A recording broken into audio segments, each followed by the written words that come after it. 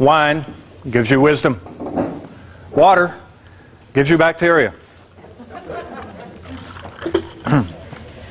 So, how are we tonight? Forgive this weirdness with the mic. The lavalier clip doesn't seem to be around, so I'm just sort of, I can do this or that. We're going to give it a try. It looks stupid, but, you can't eat decor, right? Lucky in my case. All right. Well, okay. Tonight we're going to be discussing the Fourth Commandment, and all of you, I'm sure, have read the Fourth Commandment and heard it preached about, heard it proclaimed. I'm the Lord thy God who have brought you out of the house of Egypt, out of the house of bondage. Strengthen your family. That's what the table of contents said. I mean, really. So, well, I mean, you know what the usual rendition of the Fourth. I keep wanting to say the Fourth Amendment. I'm sorry, I've been teaching constitutional law this week. I will probably slip up and say that tonight. I'm sorry. I mean, metrically they work. He found it. Where did it come from? Yeah, exactly. Well, do you want to know about search and seizure and probable cause? The defense attorney's over there. He's pointing to himself. Yes. Anyway, well, am I coming through overhead, or is it? That's right. Okay. I don't need a mic for y'all. I just need it for that. Good. Okay. Well, the idea is the strict wording of the commandment. Honor your father and your mother.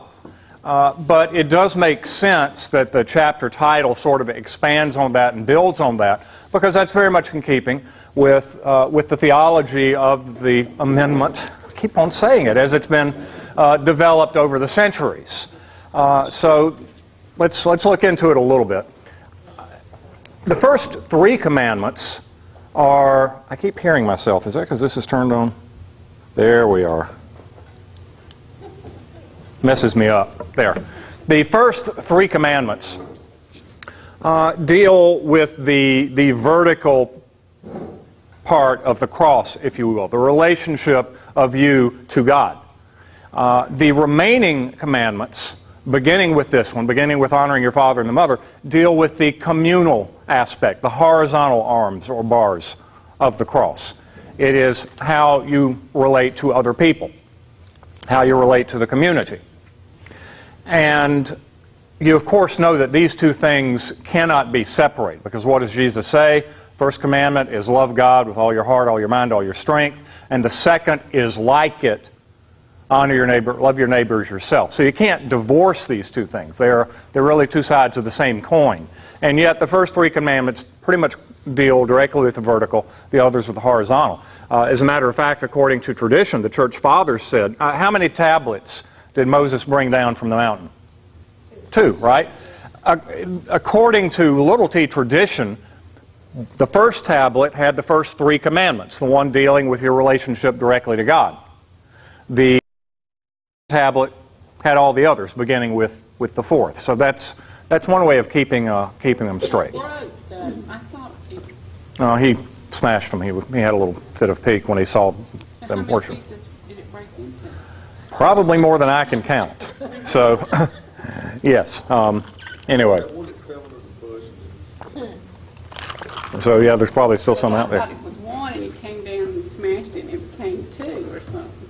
No, I think they ran off a copy. So, but the original ones got smashed. Well, so what does it mean to honor?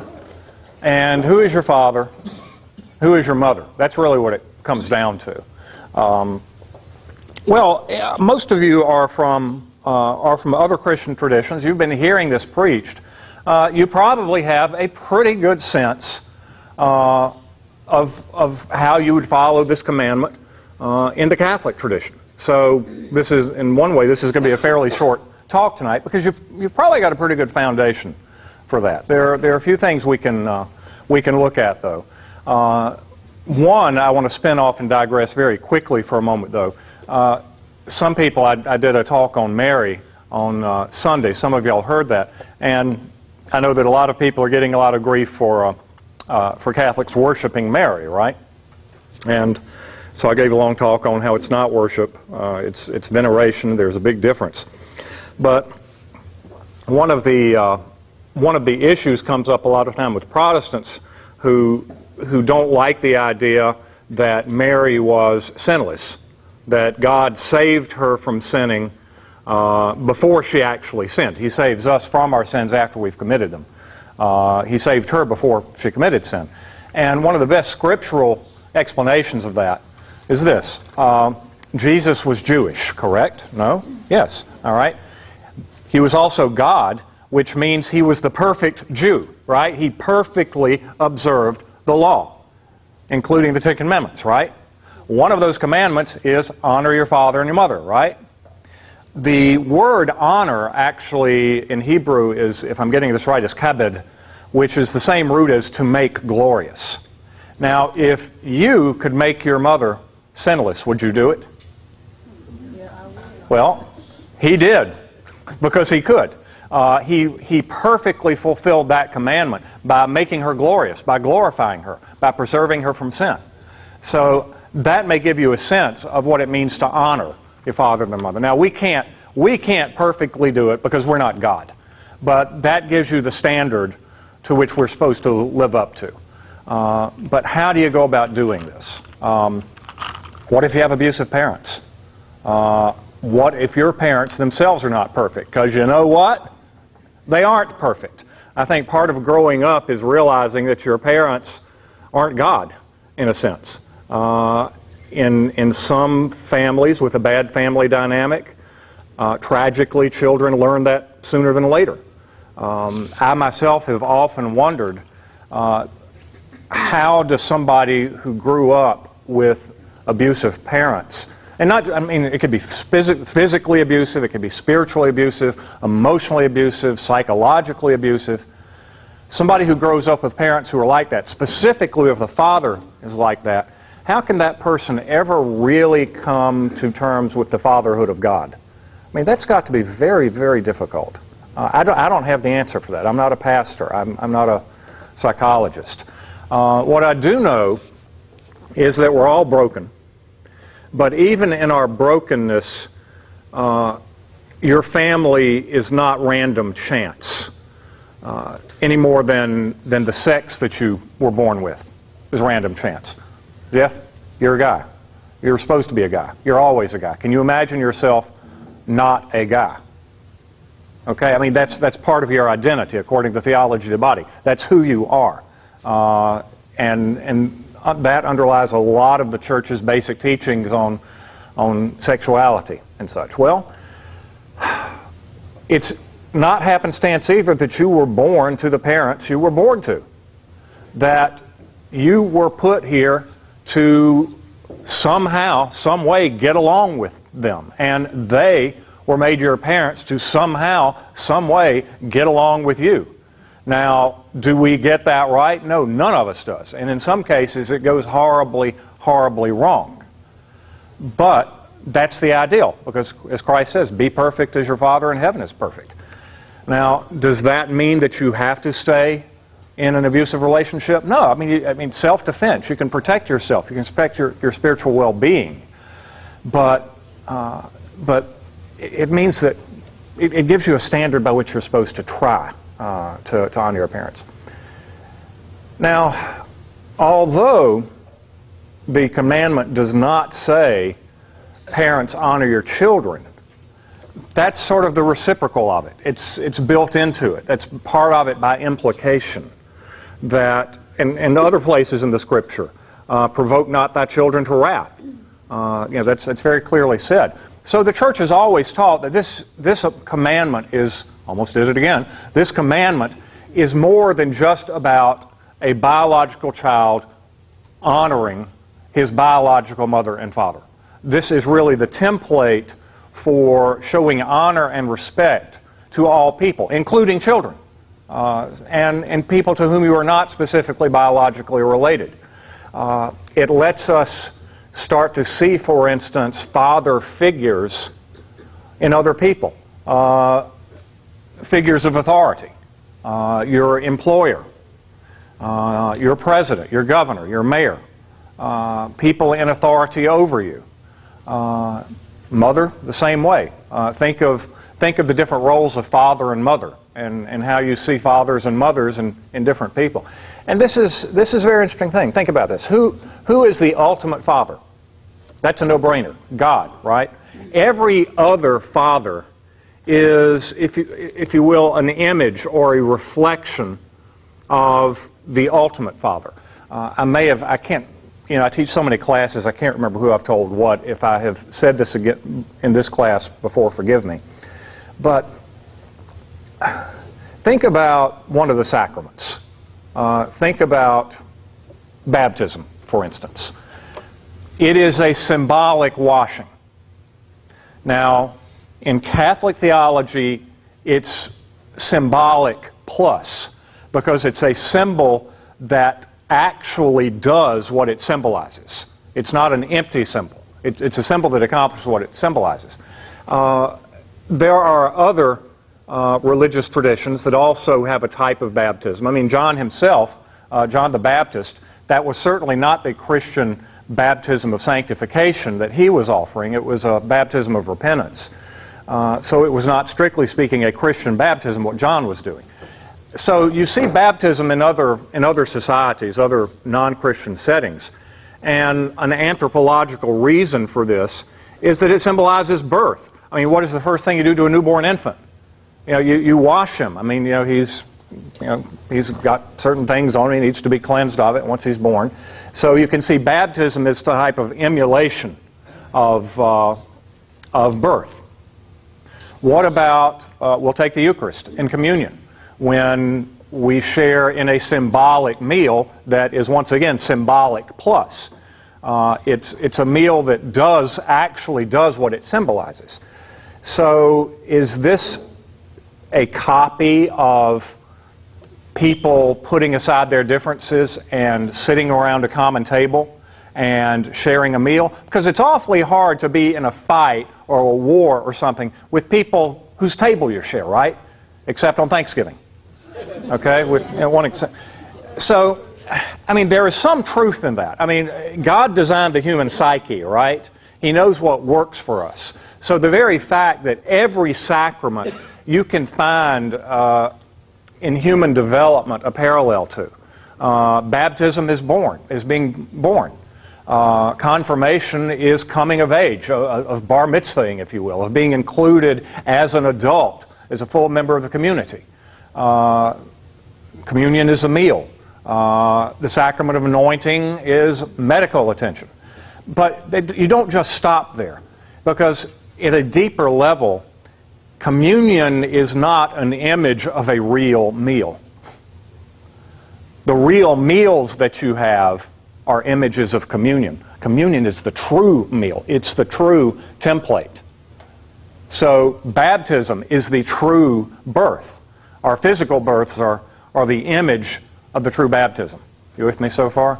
So who is the true father? God. So your biological father is just an image of that. He is a reflection.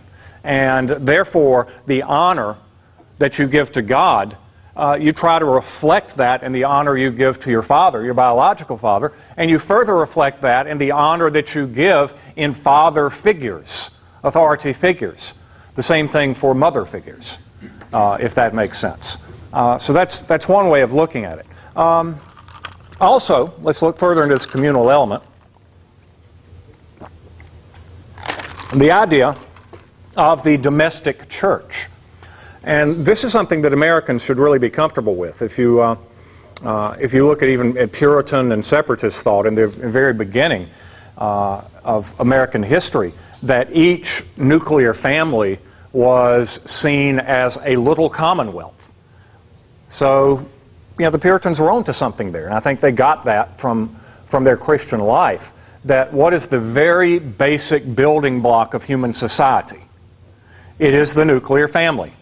a mommy and a daddy who love each other so much that a new being is produced by that love. It's a society. It's a little miniature society, relational, all by itself. And from that, you move outwards to the extended family, the clan, from the clan to the tribe, from the tribe to the nation. And I think it's very interesting if you look at God's covenants through the Old Testament, that's how it works. His first covenant is with the nuclear family, with Adam and Eve. And then the larger covenant with Noah and his family. Then the Abrahamic tribe. Then the nation of Israel. And then when you get to the new covenant, the family of mankind.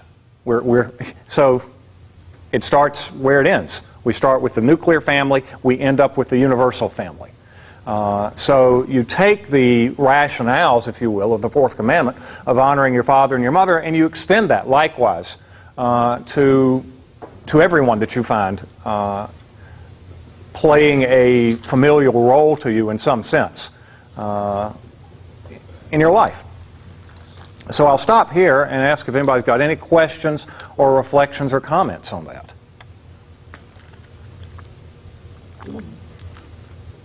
Because I really don't have a lot to say on this subject. I mean, it's, yeah.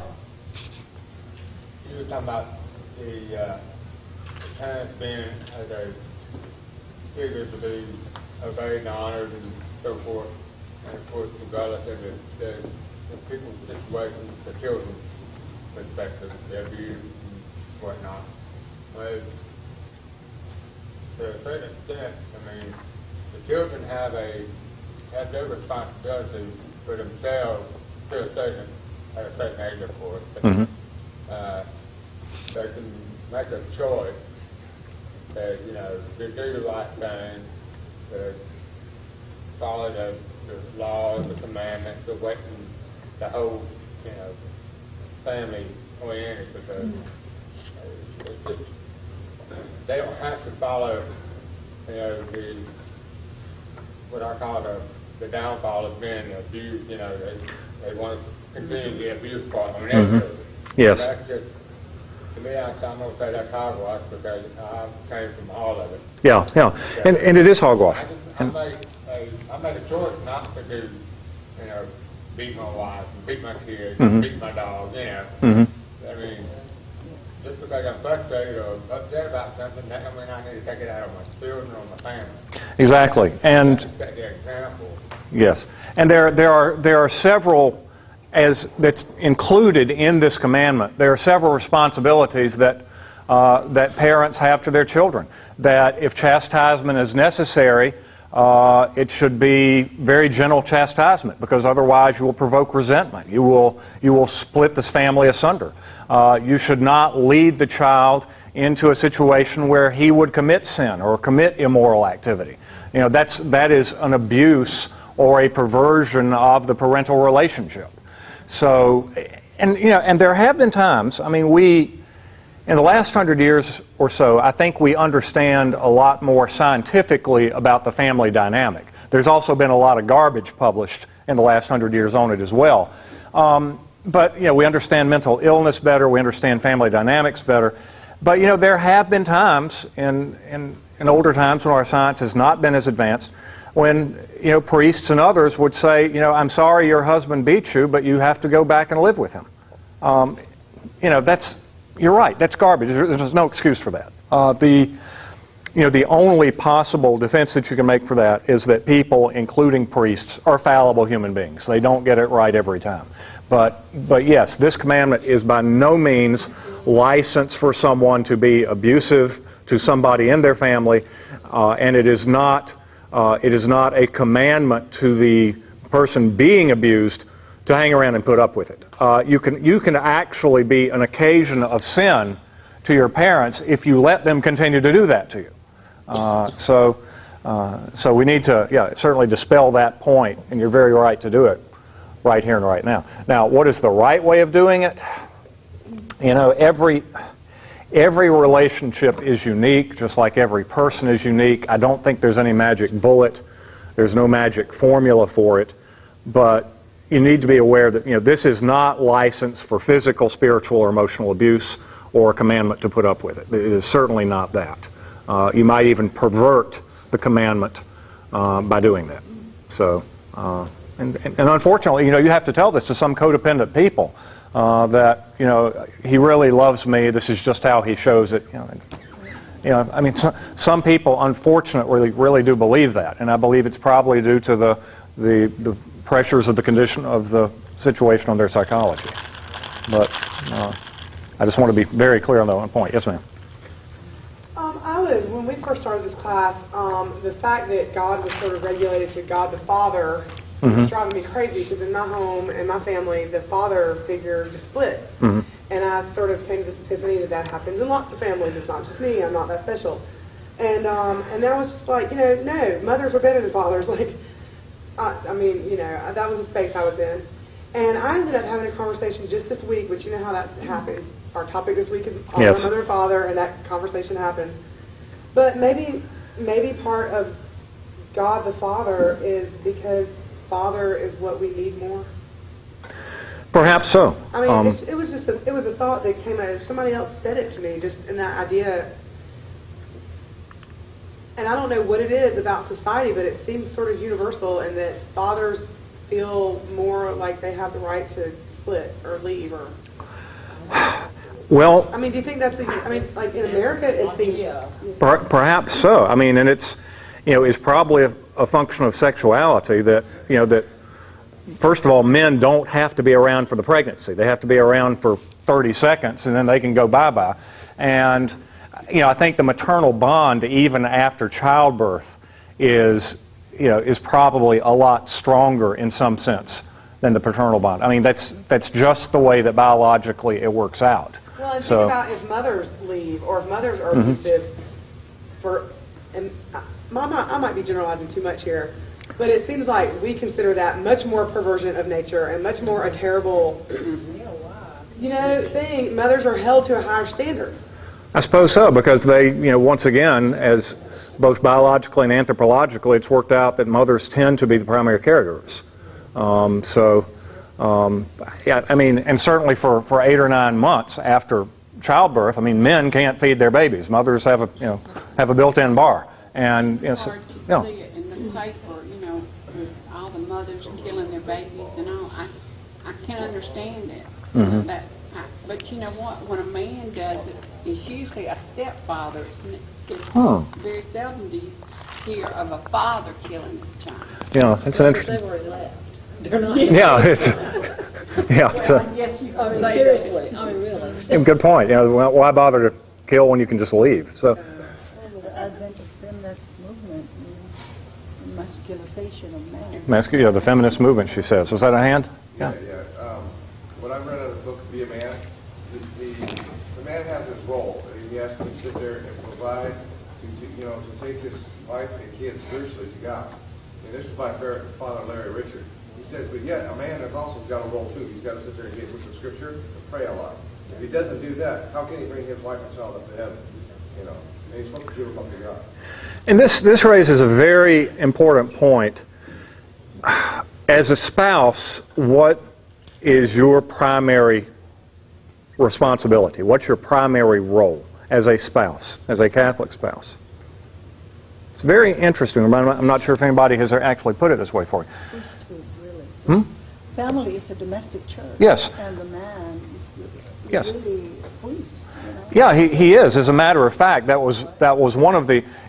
Cerise says that, and that's what I was getting at before I digressed. That the nuclear family is the little church. It's the domestic church, and who is the head of the church? Is the father figure, or who is the head of the parish? The priest. Maybe Mark can help me with this. But at what point? It was sometime after Noah, or maybe after Abraham, that God said, okay, because you blew this covenant, every family is not going to have its own father priest. Up until that point, the head of the family was the priest of that family. Nope, from here on out, it's just going to be the Levites. Deal with it. Yeah.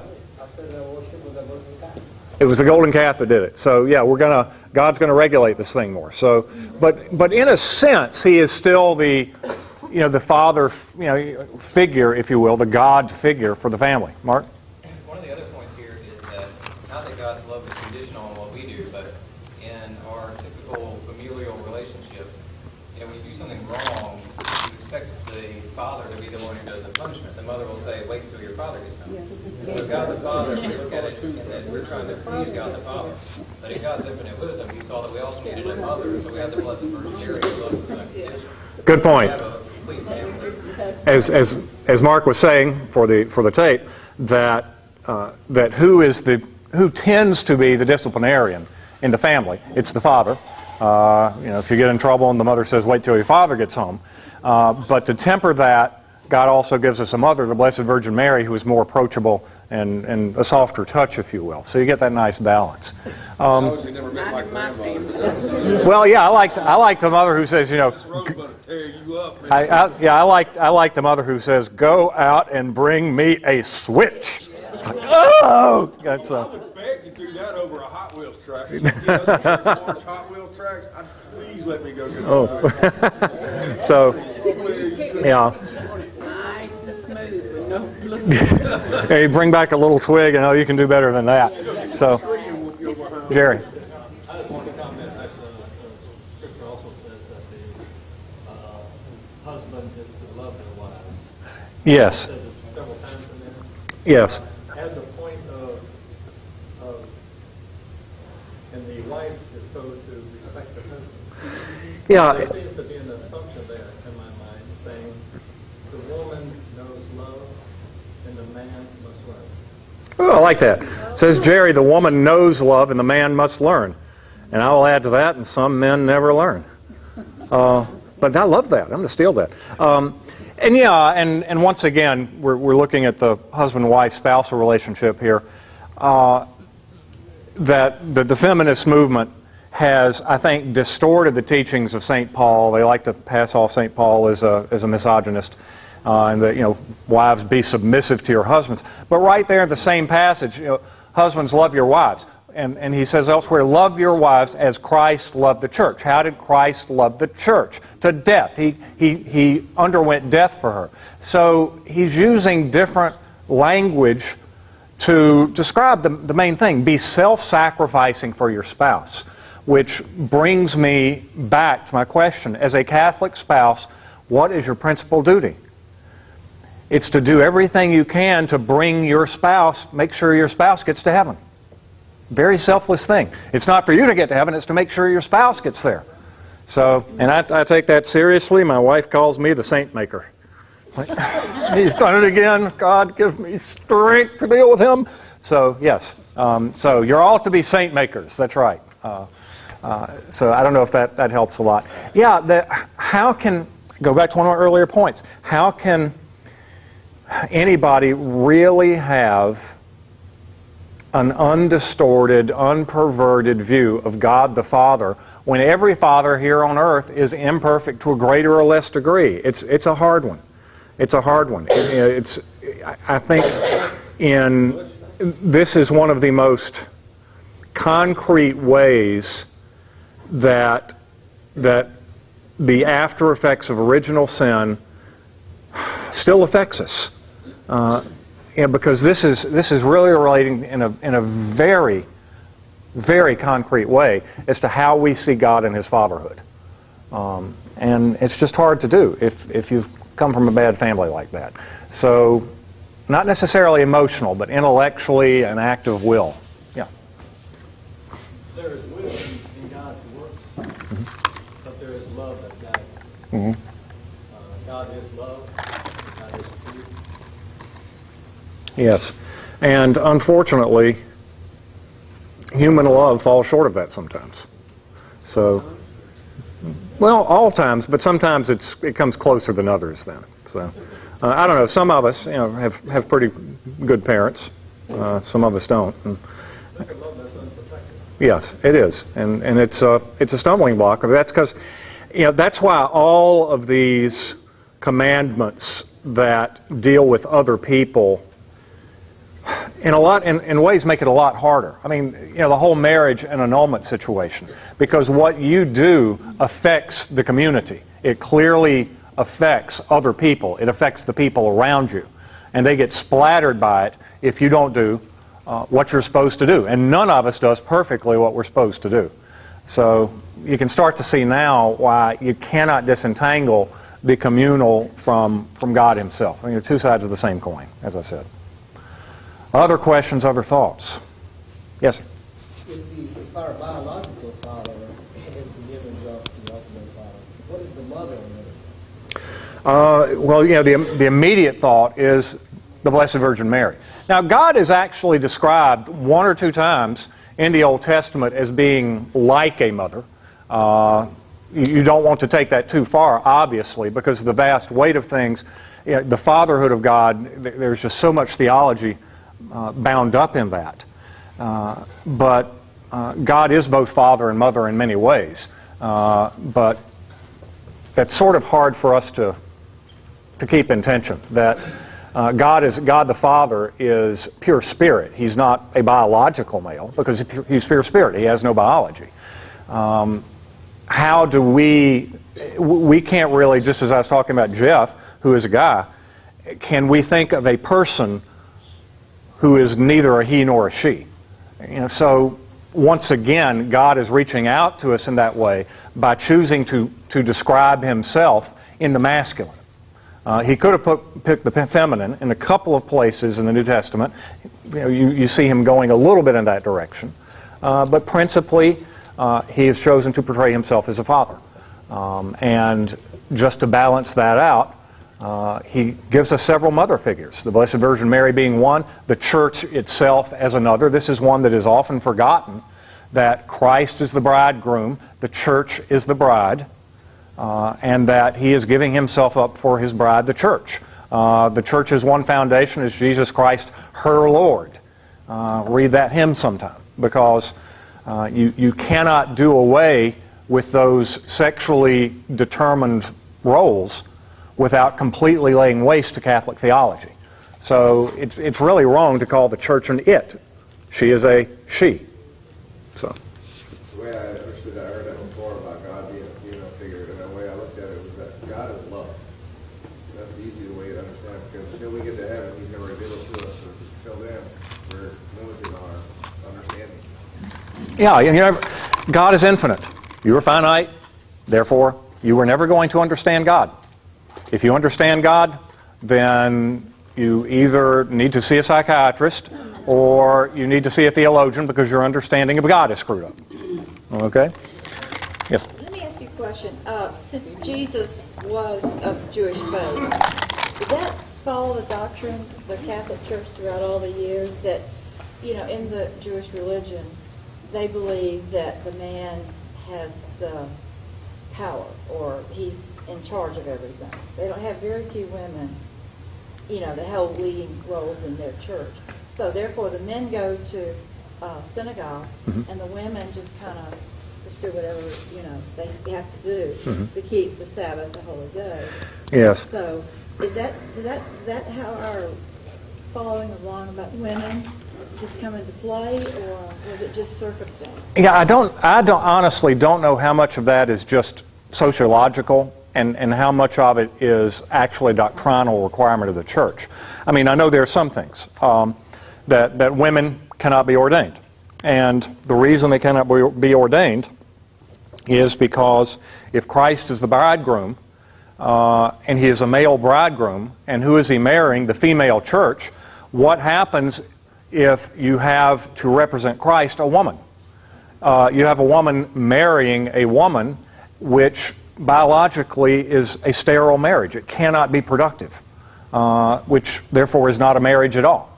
So there are reasons for that. Another example on the other side, the one that comes to mind immediately, and I think I remember mentioning this to y'all before, there is a state in the Church called that of consecrated virginity, that a woman can consecrate herself to God and not be a nun. I mean, she'll be a lay woman, but she will consecrate herself to God. Men cannot be consecrated virgins. Just can't. Sorry, if you're a guy, you're disqualified. So there are a few sex determinative things, but in terms of the actual male-female familial roles, I will defer to the cradle Catholics about this one. You probably know more about it than I do. Yes? You got one more Mm-hmm. done? I guess I always think of the Holy Spirit as being a true nurturer. Okay? Mm-hmm. A nurturer? A nurturer, right? You have the Father who is all understanding, all wise, all knowing. Okay? Yet He is still love. God is love. Okay? So there's a nurturing aspect of it. So He must be both. Because He was the creator, you know. Again, a nurturer, a conceiver who had the children. You know. So you have both male and female in who Yes. He is. I think that He's why He is. He has created us as a family so that we can begin to understand who He is in great fullness, and that the more that we work together, you know, as a husband and wife, the more we begin to see Him and who He is and His act of creation. Well, that's an interesting thought. The balance. Yes, the Holy Spirit as, in a sense, having feminine characteristics. What was the word used again? The nurturer. That's it, nurturer. And you also see in wisdom, that wisdom, in the book of wisdom, they talk about she. Yes, there was one of the examples. So. And if you follow the book of wisdom and see what all is in wisdom and Sirach, you will see the relationship of the Holy Spirit being almost totally what wisdom truly is. Yes, that's a good point. Now, the Holy Spirit is also referred to in the masculine, but I like that, and I want to say for the record, I'm doing some theological speculation here, and it's not my intention to engage in any heresy. So if I say anything that contradicts the magisterium, I stand corrected. In I believe the Gospel of John, I believe that's where Jesus refers to the Holy Spirit as the advocate, which is not that far from the nurturer. The Book of Wisdom is an excellent example. If you want to get really interesting and biological, I mean, even men have some degree of estrogen, right? Just as women have some degree of testosterone. So even a masculine figure like God the Father can safely be allowed to have some feminine characteristics without compromising his masculinity. He can still be God the Father. Interesting way of thinking about it. So, once again, just speculation. Anybody else want to jump in here? So. Didn't they in the Bible consider wisdom, the wisdom is a sheep? Yes, that's what he was saying in the Book of Wisdom. Right. So, other thoughts, other questions. In the natural course of things, our parents die before we do, ideally. So I always tell my kids that. Ideally, I'll go first. But so once parents are dead, that honor your mother and father mandate. Is there any teachings on how to carry that out, or how much? After they're gone? Right. Well, if you're talking about, like venerate, or well, you have to bury them. That's one of the precepts of the church. Yeah, have masses said for them. Yes. How Catholic of you. Sorry. Yeah, this is an important thing. Hang on, I'll be right with you. To talk about the Catholic funeral for just a minute, because this gets so screwed up so much. The Catholic funeral is not to canonize the deceased. Oh, he lived such a great life. He was such a great person. He's smiling down on us from heaven right now. No, that's very presumptuous of us. We hope he's in heaven. It's good to remember the good things he did, but to just automatically to assume he's in heaven, very, very presumptuous. The purpose of the Requiem Mass is to pray for the soul of the deceased. This is why, if you remember the funeral of Ted Kennedy, a huge pro-abortion, quote-unquote Catholic politician, if you watched that Mass, he was canonized. I mean, not formally, but that was a scandal to the faith. Did he repent at the end? He was talking to a priest. Maybe he did. We don't know. I hope he's in heaven. I hope Hitler's in heaven. I hope everybody's in heaven. Is everybody in heaven? I don't know. We cannot assume that. The church has never, ever taught as a matter of doctrine somebody to be in hell. But that doesn't mean that nobody is. I mean, Judas, if you look at some of the things Jesus said about Judas, it looks pretty likely that he is. But so, yeah, having Mass said for your parents, praying for your parents on your own, praying for any of the poor souls in purgatory. So what in fact if your parents already are in heaven and you're praying for them? Well, if they're in heaven, you don't need to pray for them, but your prayers won't be wasted. They will be applied to somebody else in purgatory who needs those prayers. This is part of the communion of the saints. This is what we do for the deceased. We pray for them. They pray for us. So, The cemetery. yes, yes. There is...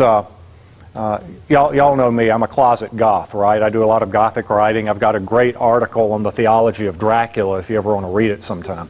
But I think it's Walpurgis Night. It's either Walpurgis Night or All Saints that there is a picture of a cemetery somewhere in Eastern Europe. Taken at night, there is a candle on every single grave. And it is the whole graveyard is lit up. It's one of the greatest pictures. As a photographer, I wish I'd taken it. Yeah, Poland, certainly. Any place in Eastern Europe, they have that practice. And what are those candles there for? They're representing prayers arising for the deceased. Yeah. Kelly, was that close to answering your question? In some ways, yes, but then I also am a little bit wondering about the traditions and the way they raised us, and I don't know, like our responsibility when it comes to taking those traditions and continuing them, or What? Part of honoring their parents. Yes. Honoring their memory. Yeah, but and at the same time, I asked her specifically, what does the church say? So I mean, yes, how, and this is where I think it would come down to. To you, probably nobody knows your parents better than you do. What would they like? What would they consider to be an honor? I do think that praying for them is probably the most important thing. The rest of it is largely, I think, for you. Yes? I was going to say, I had a friend who died very young. And the family, some of them were Catholic, some of them weren't. But the way that the family honored him for dying so young was that his favorite thing that he always wanted to do and was never able to do was a scavenger hunt. So once a year on the anniversary of his death, as close as possible, they would invite all of his friends and family to come and have a scavenger hunt. The Catholic Church doesn't say that you can't do these things that just might seem natural to you to do. For example, if you're Mexican, the Day of the Dead celebration, they often will create get a cigar box or something, a little box, and create a little box that has a little scene in it that celebrates the life of the person who's gone. So that's part of their tradition. One thing about the Catholic Church, because it's come over across of so many different cultures, that there's a lot of different little traditions in different places that may be celebrated like an Irish or Polish or Mexican. It's not celebrated by everybody else, but there's no reason you couldn't do it. If it's something that speaks to you and you think would honor your parents. And that's one of the great geniuses of Catholicism. There is, you've heard me talk a lot about can't do this, have to do that, have to do that. But there is plenty of stuff that you have free reign on. As G.K. Chesterton once said, that if Catholicism is an estate, yes, there are some very fine, well-kept gardens, but there's plenty of room for hunting and fishing as well, if that's what you want to do. There is a great deal of flexibility within the Catholic Church for you to follow as dictated by your culture, by your society, by your economic means. If you want to have a Mass set every day for a year for them, and basically in your own family dynamics. Sure. I was going to say, anytime you exercise or do actions of love, like Kathy mentioned a second ago, that is a credit to that person as well. I mean, it's a godly blessing, And there's a saint in heaven as well as a saint on earth. So we don't lose our citizenship or our connection with God. So any grace, actions of love, or even thoughts, or sharing with somebody else, what he did or she did is a blessing. Blessing to you and a blessing to them. I think that, there is a possibility that it could get pathological, that in some circumstances you just find yourself emotionally unable to let a loved one go. And I think at some point, if you are behaving in a pathological way, you need to realize that and get help. The example I think of, and this dealt with a pet and not a person, but we had a friend and her cat died, and she could not let the cat go. It was summer, and she wouldn't bury the cat, and it for like 3 days, and and obviously if you were focused in and it became you couldn't get through that day unless you did the scavenger hunt, you'd just go crazy or something, then that might be taking things too far. It's I think giving death too much power over you. When death, I think once we get to the other side, we'll just see how weak a barrier that really is.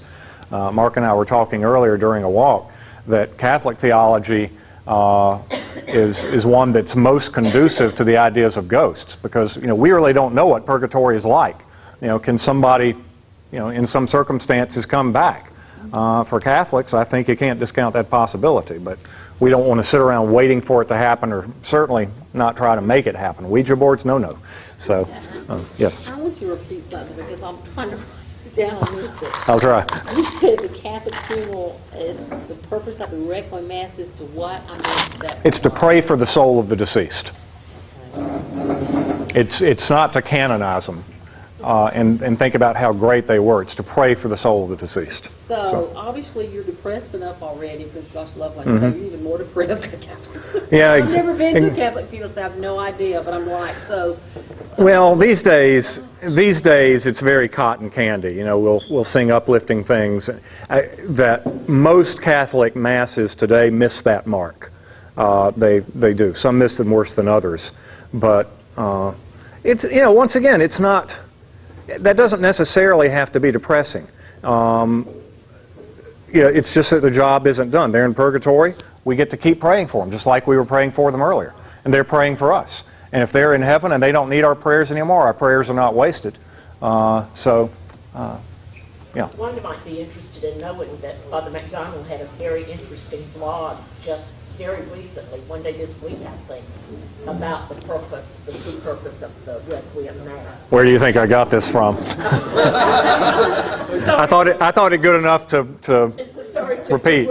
That for you there, Oh, well. But he also explains that the wake and other points during the grieving process those are the proper places to do the eulogies and to have the good time and so forth, but that the Mass itself is the place to pray for the repose of the soul. How did you get on this blog? Oh, we can give you the address. It's fine. Is it com or org? Southern Orders page got blogs by It's in the bulletin, right? Yeah, I think so. It's in the bulletin. That's why I don't remember exactly what it is, because I clicked on the bulletin. Yeah. I thought what you're getting to is we get to the the once saved always saved idea, and he's such a great person, he's got to be in heaven. As Catholics, we cannot be positive of the fact that somebody is in heaven. We hope they're in heaven. We know that God is a merciful God. This sounds a lot crueler than once saved always saved. And once saved, always saved, he was a Christian, he accepted the Lord Jesus Christ as a Savior, therefore he's in heaven. That's a very comforting concept. It's a very comforting notion. The problem is, if it's wrong, then it's a false comfort. We believe God's merciful. We believe He is going to work with us. We believe that He is going to continue to perfect us. So certainly the Catholic funeral Mass is a time of hope. It's a time to trust in God. But we have to temper that with the fact that this person still may not be completely perfected. God's work still may be going on in him after death in purgatory, and therefore we continue to pray for him. So, and I think in a way, once again, that reminds us of how little importance death is. It's a very transient barrier. So.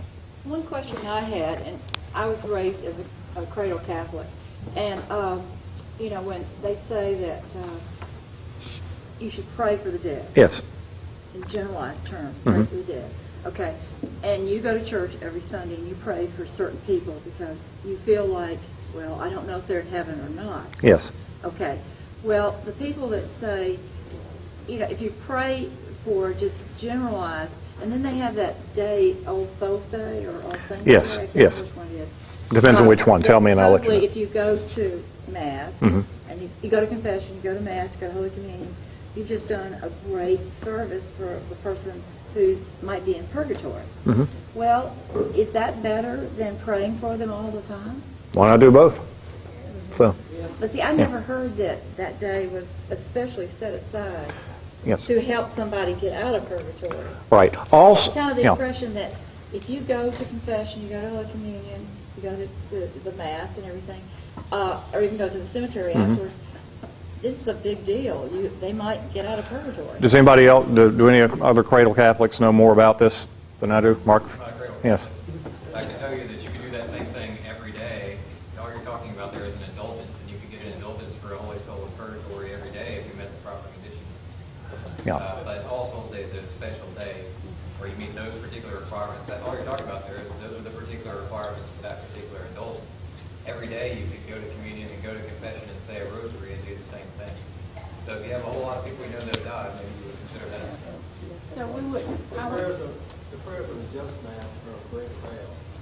So the more that you lend yourself to walking with Christ and become in the image of Christ, putting on the mind of Christ, the more likely your prayers will be heard.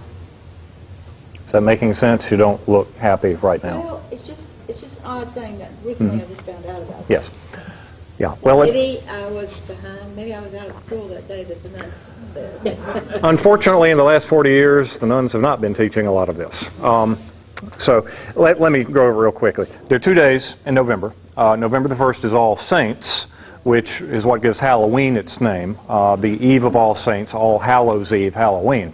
And that is the day when we celebrate all the saints who are in heaven, especially the ones who don't have their own particular feast days. For instance, your father, who may have gotten out of purgatory by that time, may be in heaven. He's a saint, and therefore you're celebrating him along with all the other saints. The 2nd of November is All Souls Day, and that is the day we pray for the holy souls who are in purgatory. They haven't ascended from purgatory into heaven yet, and so they're still in need of our prayers to make that leap. And as you know, as Mark points out, I think, as Jerry points out, it's not that you can't do this on any other day. It's that this is the church really calling attention to it and reminding you to do it. And really the entire month of November, you have that emphasis going on. But the day itself is All Souls on the 2nd. Yes, sir. Yeah, I went to my first wake when that guy, Al, he was remember him? He was at St. Peter Claver, he was the head of that choir over there. Okay. He died. His funeral was so big they had to have it here. But I went to his wake. It was the first time I'd ever been awake, and at the time I just thought it was a great excuse to get drunk and remember the good times about a dead friend. But the next day went to the funeral. I've been to many funerals and buried a lot of people, but I had never in my life squalled as much as I did at this funeral. And so I was wondering if the wake was purposely done to make you do. What is the purpose of the wake? Because I know what it did to me. It made me reflect on what a great guy and what a great voice was. I mean, I also remember the family this guy was. And then turn around and I mean, we buried my great grandmother before that. I've known her all my life, and I've only known him for a couple of years. I mean, I just let loose at his funeral. Well, I think that's what you're seeing, that it's great to remember people and to remember what a great guy somebody was, or a great person, or a great parent. But you don't want to get carried away with that so far that you fail to remember the fact that this person was, in fact, a fallen human being like the rest of us, and still may have a ways to go. So what the church does is to separate those two ideas. So the fond remembrance time is the wake, and the let's get serious and don't forget to pray to God for him is the funeral. I don't know if there's an intended relationship there or not, but Teresa's pulled out her book, and she's and it says right here, and then it's also a book of Maccabees right there. Oh, okay. See, you can okay. read it from there. We have invocations in honor of the holy wounds of our Lord Jesus Christ.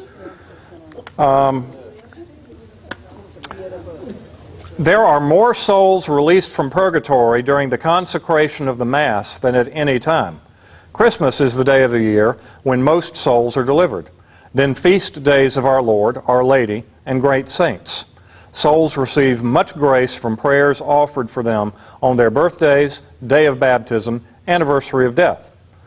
The more we work for poor souls on earth, the more others will pray for us, and the more merciful will Christ be with us when we're in purgatory.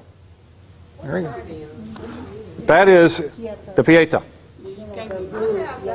Whoops, I'm scattering all over the place. I got to mark it with that. So. Well, I mean, I just begs the next question, you know, I mean, just falling back to this, I lived in New Orleans for a while, pretty much came of age there. And this year, for the first time in my entire life, I could actually celebrate Mardi Gras and not be a complete and total poser because I'm actually observing Lent this year. So, I mean, it made me think back, like, all these years I was nothing but a poser. I was just using it as an excuse, you know, and so was everyone else. And so, having said that, you go to a funeral in New Orleans, have you ever, you know what I'm talking about? They sing a dirge on the way as they walk that casket to the boneyard. On the way back, they're dancing Dixieland jazz. And I think that's like, it's like backwards, and I don't know if that's a cultural thing, I think, and I don't know. You know, New Orleans is that interesting blend of the French and the Spanish and a little bit of the English. It's the Big Easy. So yeah, I mean, is that like an after wake? Or, I mean, I've never heard of after wake. I mean, I do think it, but I do think it works. It works in that it does distinguish two different things that you don't really get in the modern church anymore. And it's you know, I think maybe in Protestant circles, it's, you know, we're sad because he's gone, but we're happy because he's in heaven. You may reverse that a little bit in the Catholic Church, that we don't want to be 3 cheers and fireworks and everything because he still may have a little work to do before he gets to heaven. But let's also remember fondly that he was our friend and he was a good fellow. So the fact that they're both emotions are needed, they're acceptable. The way it's always been explained to me is that you celebrate, you mourn the person who's missing here on earth, but you celebrate because now they're one step closer than we are to heaven. So you celebrate once they die. The fact is, they're in purgatory. They're the next step becoming the same, going to heaven. But we're still stuck here, you know. So that's kind of maybe why they celebrate after they drop them in the boneyard, as you used to put it. Yeah, this reminds me of a story that a very devout woman I know who was a parishioner here for some time. Her husband got rotated over to Germany now, so they're over there. Used to homeschool their kids. But she was great. She was something. And she would fall asleep every night praying a rosary for the souls in purgatory. And one night, she says, she woke up and this woman was bending over her bed, and you know, she'd never seen her before in her life. She's bending over her bed and said, "Thank you," and then disappeared. And my friend Patricia, what did she do? Oh, she you know, it wasn't terror, it wasn't rejoicing. It's like, what's going on, huh? Who are you and what are you doing in my bedroom, huh? And then she woke up the next morning and thought, oh, you know, this must have been the next person in line to get out of purgatory. I didn't even know who it was. Okay, was it a dream? Was it a vision? Was it an apparition? You know, this is our religion. It certainly could have been real. Maybe it wasn't, maybe it wasn't. I don't know. But how many Star Trek people do we have out there? There's a Star Trek Voyager episode. And in the tag of this episode, you know, the Enterprise had been split into 2 dimensions or something, and the Harry Kim from one dimension was killed, and the Harry Kim from the other dimension took his place on the other Enterprise. And so as the show was ending, you know, he was sitting there sort of scratching his head, and Captain Janeway said, you know, what's wrong, Harry? And Harry said, well, you're my captain, but you're not really my captain because I'm from the other dimension. It's just all so weird. And Janeway says, you're in Starfleet, Ensign. Weird is part of the job. Roll credits. So, yeah, Yeah, that might have. Generation or the original? That's Voyager. Oh. Voyager. Okay. You got a problem with Voyager? Well, it just, you were mentioning names that weren't familiar to me. The only split one I was thinking about was when they had that little dog with the spikes that came back to me. You know which one? Yeah, that one I remember. That's the original. The Enemy Within. Yeah. So they killed it at the end too. Yes, they did. Are you saying then, Buck, you're a Catholic ensign, anything is possible? Yeah, I like that. What you're summing up? Yeah, I mean that once again, it's all nice to talk about purgatory and angels and stuff, angels showing up, but I'll guarantee if something like that happened in real life, something that our faith tells us is true and is real, it would still probably freak all of us out. If an angel showed up right here, man, we'd all lose it. That doesn't mean it can't happen. That doesn't mean it isn't true. Yeah, So. I do see people that I have not seen before because I pray this prayer every day. And it says here, I want to share it with y'all. Our Lord showed St. Gertrude the Great that the following prayer would release a vast number of souls from purgatory each time. It is said, Eternal Father, I offer thee the most precious blood of thy divine Son, Jesus, in union with the masses said all throughout the world today, and for all the holy souls in purgatory. Amen. And that's a very short prayer every day. And then sometimes I wake up and I see a vision of somebody smiling. And I haven't seen them before. And I'm not scared. And I say, it must be. Maybe she's released or he's released. And people young, some people old. So. Well, and also, can I talk? Is it okay? Are you rolling? Can I talk again? So, hi, I'm Buck. Aren't you glad you're not here? Okay. But at any rate, so your motion sickness bags we will come around to dispose of later. When is your prayer, and not just for a prayer for someone in purgatory, any kind of prayer at all, when is your personal prayer the most efficacious, based on what Ceres has read? Can you take a wild guess? On your deathbed? Right after receiving communion. Oh. You're as united to Christ as you're going to get in this life then. So, those are when you've got your prayers are the most powerful. Right after you get baptized. Or for those who that'd be a good one. Yet, I think it's during consecration. Mm-hmm. So, the idea of spiritual communion.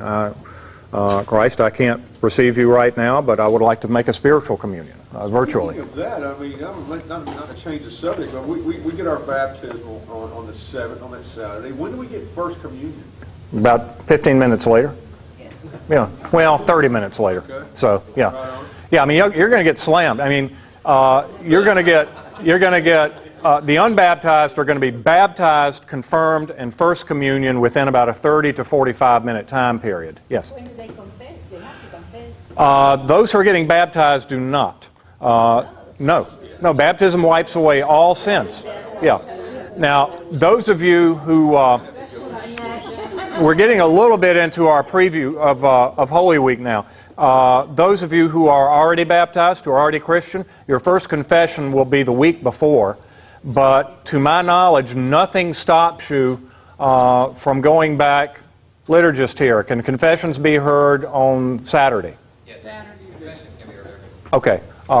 So, Good Friday. So, and we've got examinations of conscience back there. So, you will have made your first confession the day before Palm Sunday.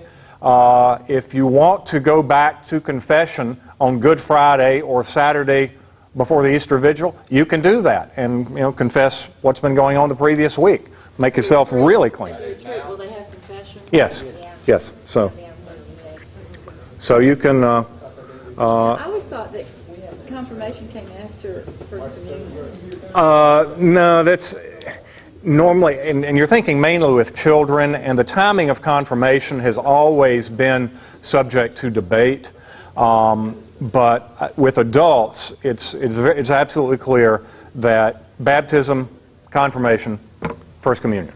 We'd all be better off if we were just baptized. Then we wouldn't have to go through confession. Yeah. We're all sitting here wishing we'd never been baptized. But see, we got And you call yourself a Christian. Well, 51 years of thinking about it. Mm-hmm. So, but aren't you glad you have that available to you? You were about to ask something. Yeah, well, this goes back to whatever. I want to know why, okay, what you do on this earth, you know, y'all don't call it accepting Christ, but what do you call it? I don't know. Anyway, you know, like it's Protestants, it's like you're accepting Christ, but y'all don't call it that. I mean, I'm not sure what you call it actually. Born again? Yeah, well, they don't call it that though. You don't call it. Well, it's not. I mean, it's in the Bible, so we will refer to it sometimes, but it's not a usual statement. And you never said backslide. Nobody ever says backslide. That is a Protestant term, I think, or a Protestant concept. The idea is that, and let me get very fundamentalist here. We'll take a very fundamentalist congregation someplace, very literalist and very evangelical. The sinner's prayer, for instance. Well, the sinner's prayer is not in the Bible anywhere. You can read the Bible corner to corner, and it's not cover to cover, and there's not a sinner's prayer. So when do you get saved? The Catholic would say, once again, remember the Catholics play with space and time. We do weird things, all right? Like in the Mass, you step out of time and into eternity, things like that. So as a Catholic, I would say, I have been saved through the redeeming action of Jesus Christ, which was applied to me in my baptism.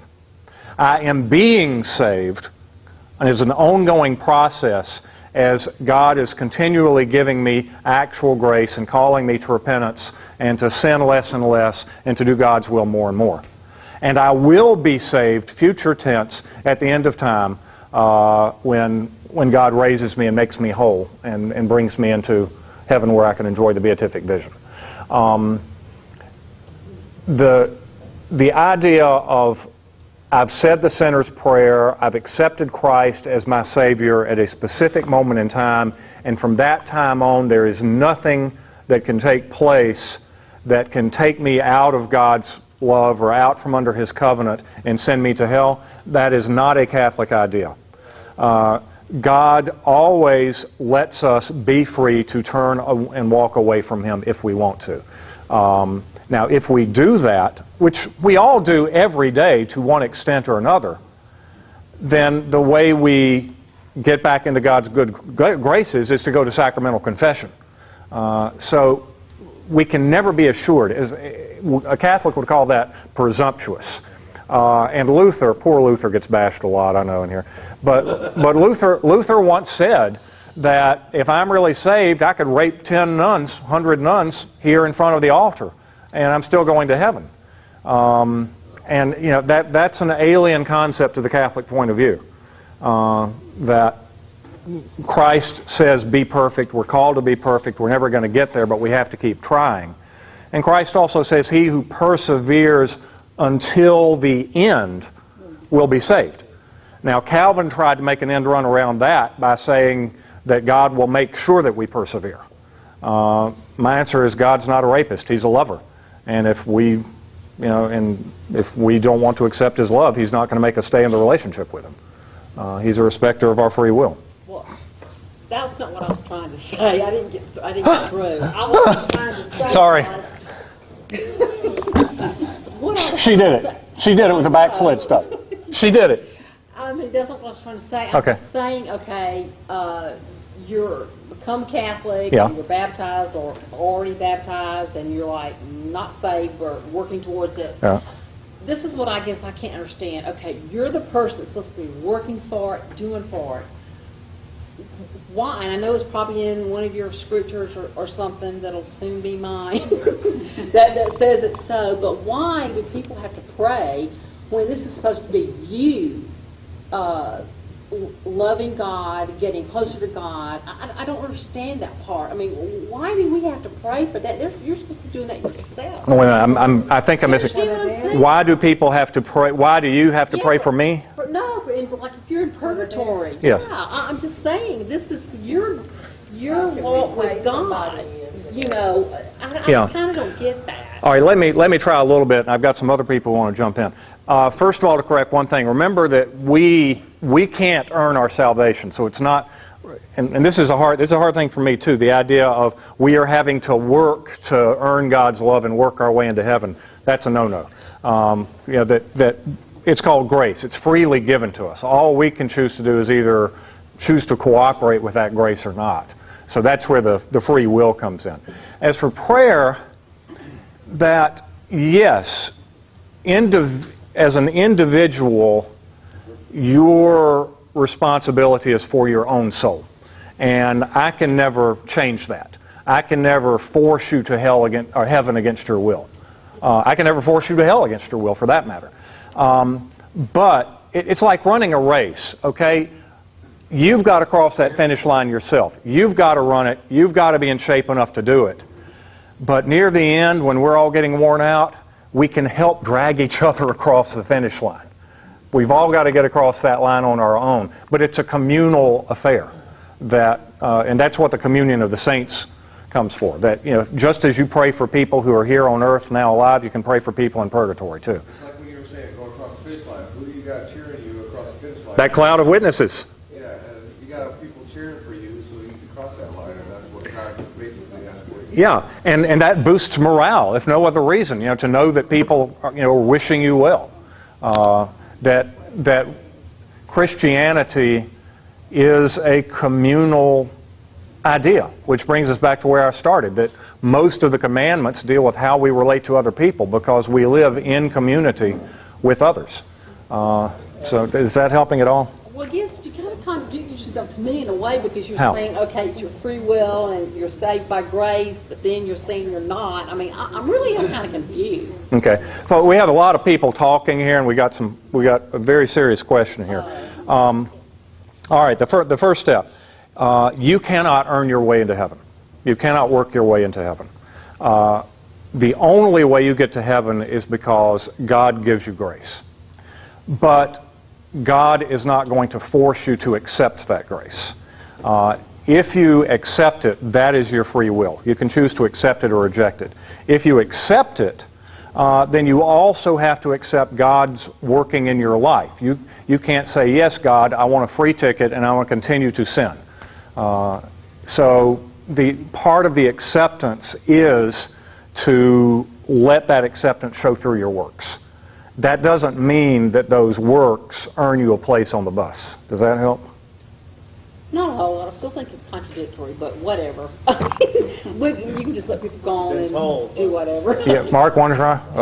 Oh boy, I'm going to sit Mark on you now. You're going to be real sorry now. Everybody else may have something they are more concerned about. Yeah, we'll try. If this one doesn't work, we'll move on to your next point. I think you have to talk about the idea of merit to answer this question.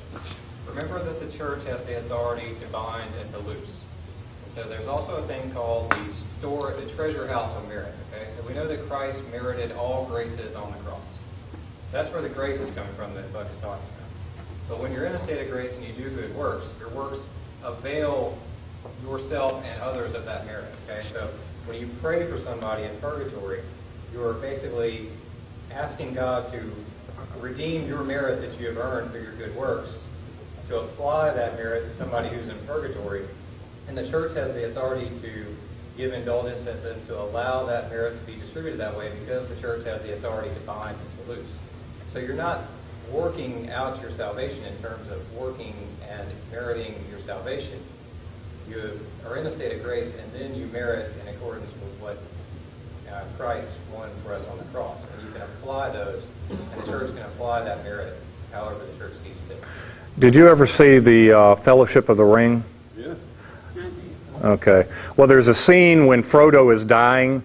What's her name? Arwen is trying to get Frodo to her father in time for her father to heal him, and she's just fought off an attack from the Nazgul, and things are looking bad. And Frodo seems to be on the way out, and she knows she's not going to make it, and so she says, "Please let whatever grace is given to me pass to him."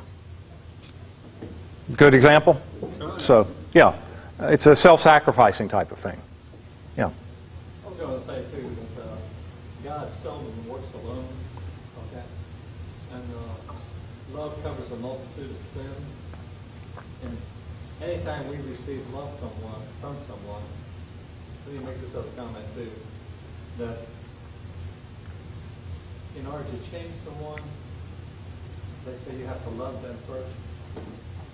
And it's in that action of gratefulness and love that a person can perhaps find true contrition. Okay? It says God never works alone, and He allows us to work in His behalf, in their behalf. That many times you'll ask your husband to pray for you, and it's the most sincere prayer, and it's a very loving prayer, and it's for your very best. And you're liable to receive that prayer in the grace of God, and perhaps have the grace to become contrite, or to see what you need to see at that particular time. God doesn't always speak to us, in prayer loud and clear. A lot of times He'll use someone dear to us or next to us. There's another, Jerry speaking, it reminded me of another scene from The Lords of Discipline. And Pat Conroy, from a Catholic family, I'm not sure how well he lives out the faith, but he's steeped in Catholicism. And there's a scene. Do you know what The Lords of Discipline is about? It's very loosely patterned after the Citadel in Charleston, and it's about two plebes, actually more than that, but they're going through their plebe year at the Citadel, and they're going through Hell Night. And Hell Night is the night that the upperclassmen just let them have it. It's the beginning of the school year, and The Lords of Discipline. Oh, yeah. Yeah. And the book is very descriptive. And, so they are tearing these plebes to pieces, and finally tell them to, go back into their barracks and get ready for an all-night march or something. They're kicking them up the stairs and screaming at them, and two of these plebes who have never seen each other before in their lives just collapse into one of the rooms together. And it's like, do you think they'll give us a minute? I don't know. What do you think? Well, maybe we better get ready. Here, have some water, fast. And, my name's Will. My name's Trad. Trad, do you think we can be friends? Trad says, we already are. And they go stumbling out for the rest of Hell Night. Does that give you an idea of Christian fraternity? Is that not praying for each other, or working out, applying each other's graces to each other in adversity? As for working your way into heaven and having free will versus not having free will, trust me, you'll never understand it. It's a mystery. Can't be figured out. The church has said, if anyone teaches you don't have free will, that's a heresy. Church says, if anyone teaches that you can work your way into heaven through your own free will, that's a heresy. Like, well, gee, guys. So you're not going to understand it. You just have to accept it. Does that make sense? No. Yeah. Yeah. Okay, good. Don't move. You're fine. You're in a good place. Yeah. Remember that the definition of heresy is you can understand it. Okay? And the three best examples. How can one equal three? How can a human being be God? And how can you be predestined and have free will at the same time? If you can give a rational, comprehensible explanation for any one of those three answers, or any one of those three questions, it's the wrong answer. All right? Just is. Was there a hand over here? Yeah. One thing that sort of put that to rest for me, I was thinking about a real ugly, bad family member of mine in the past, and why should I pray for him to get out of purgatory? Does he deserve that time? That was sort of my question. And part of my understanding was that there's peace, like there's a lack of peace and a lack of rest that we have on earth, and we can't go to heaven with that. And so purgatory is that place to make peace with whatever happened on earth. And so if I were to pray for my grandfather, my bringing love to that situation and my bringing God in that situation, that begins to chip away at whatever mess it is that we're in. And so for both of us, really, that purgatory time, we're both going to have to serve that time and come to some kind of peace. And even if he's not in heaven or in purgatory, he's in hell, I guess ultimately it was a selfish thing, but you know what I mean? So if we pray for the dead to get out of purgatory faster, especially in our relationship with death and dying and all that, it might bring some peace to the situation, and therefore, in any case, that answer put it to rest for me, and I was okay to move on. But well, two thoughts for Kelly. First of all, do unto others as you would have them do unto you. Pray for them if you'd want them to pray for you. And second one, I'll borrow from Father McDonald.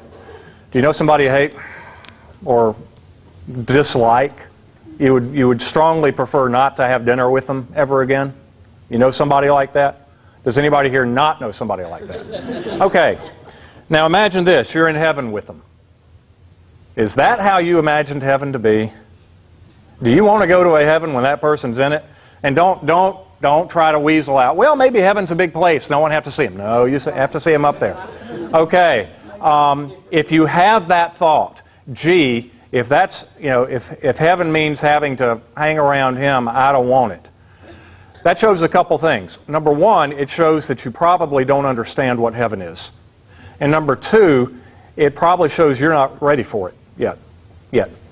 So, and then how do we fix that? Well, we do it by praying for yourself and also praying for the person that you don't like too much. So, coming to terms with that. Yeah. It's also like God says, forgive. I will forgive you as you forgive others. Yeah, very dangerous prayer. Yeah, forgive us our trespasses as we forgive those. Well, what if we don't forgive them? Well, then, that's how we're going to get forgiven, as in not. Oh, I'll stay as long as you want. We're at 8:33, so.